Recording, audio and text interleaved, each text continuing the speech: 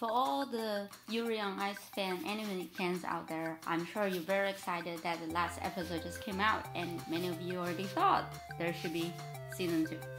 Today I want to talk about really briefly, as the first video for my channel, I've always wanted to make this channel called What the Fuck Japan, about all things weird and interesting Japanese, and anime, so of course has to be included, and Yuri on Ice being the most popular anime out there, in my personal opinion and my friends' opinion. They have encouraged me to do this video.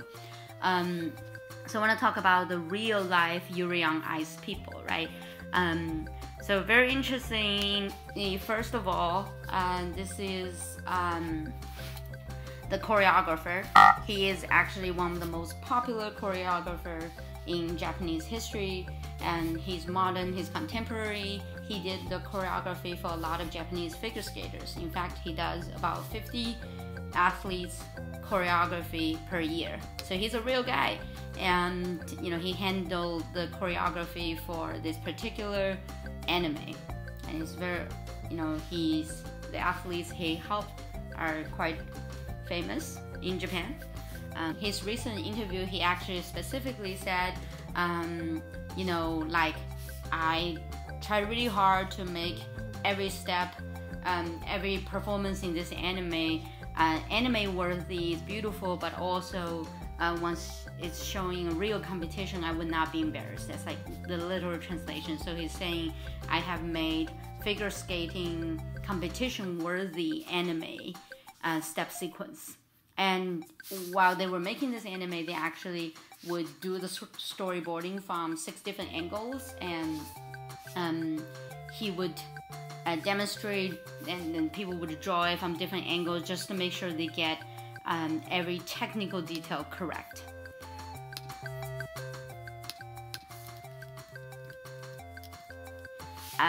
His name is Miyamoto Kenji. He's what's known as a Furitsuke-shi. Furitsuke means choreography.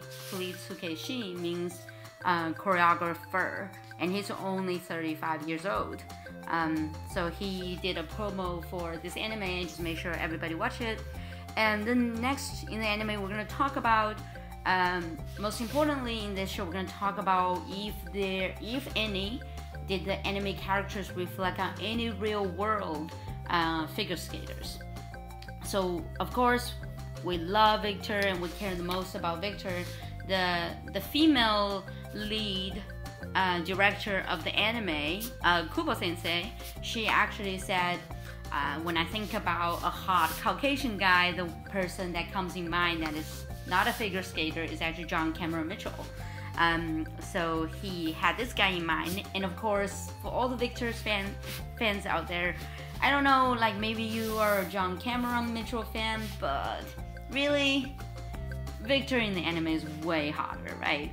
So he's, you can say the shape of their face is different, the jawbone is different, even the cheek and the chin, I don't know, like just everything's different. And look at him, I don't know, this picture of him without a shirt on, I don't know.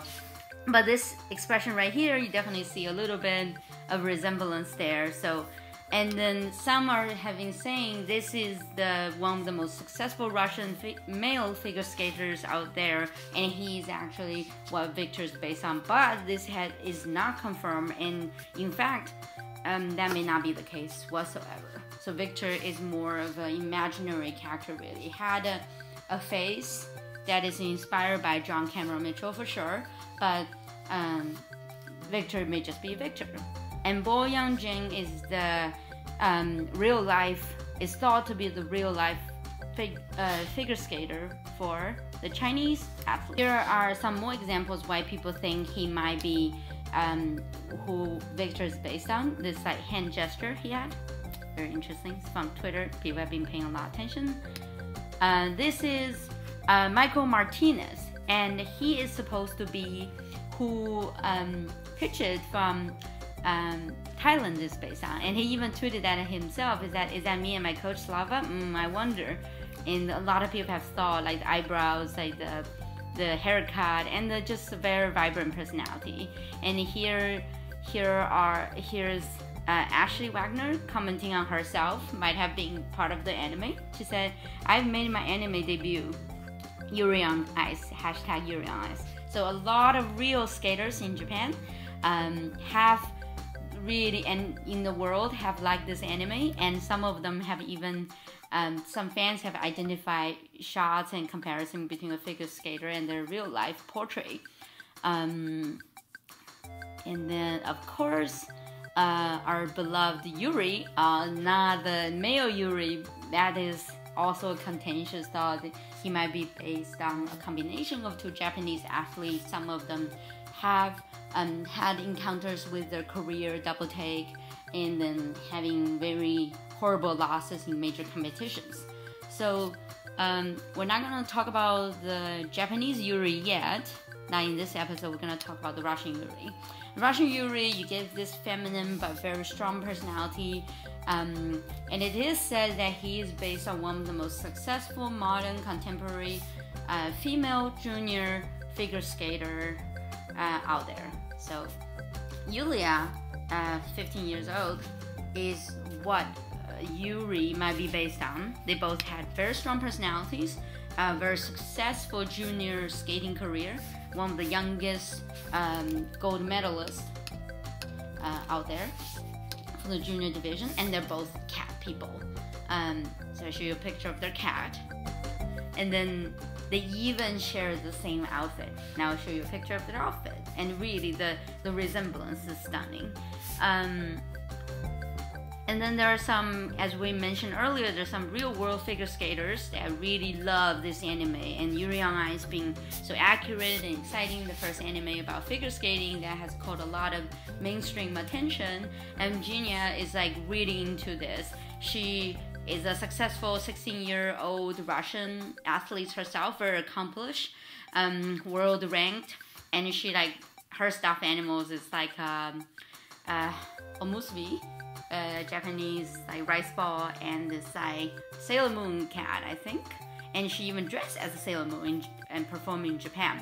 She, in fact, is such a big fan of Yuri on Ice. She will comment on Yuri on Ice from her Twitter account, and she will say, "My favorite moment when Yuri and Victor is sharing this very lovely moment. It's like almost a couple presenting rather than a coach, and rather than coach and athlete. They're very, very intimate, as you can see." And this one is just saying gibberish. It's like, "Wow, dream comes true. Hashtag dream come true." And then this is when Yuri put the supposedly wedding ring on Victor. And then like, wow, this was just like, can you believe this? This is so well written and so well said in such a simple format. Hashtag Yuri on Ice, and there's this very provoking picture and bloody nose, right? We all get what that means. So she's hilarious, and she is quite a successful and a very funny, fun skater herself.